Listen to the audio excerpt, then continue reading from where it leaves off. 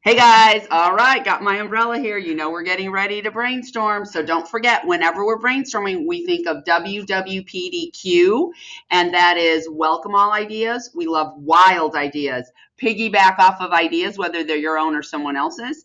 Add details and quantity. We like lots of ideas. So today we're focusing on that whole real world problem solving, why we do so much creative thinking, because we want to be excellent real world problem solvers.